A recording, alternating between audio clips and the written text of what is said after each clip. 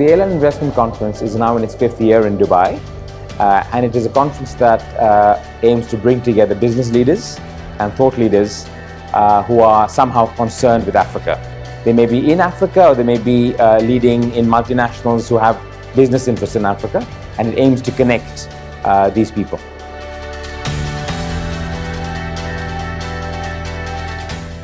We constantly try to evolve the conference to more relevant themes for Africa, with its changing, political and social dynamics. We've also had a bigger spotlight on individual countries.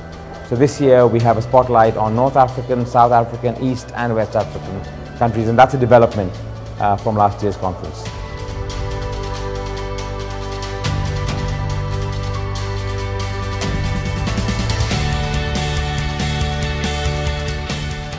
Africa is a phenomenal opportunity. There'll be more people born in Africa. This is a population of people that are much younger.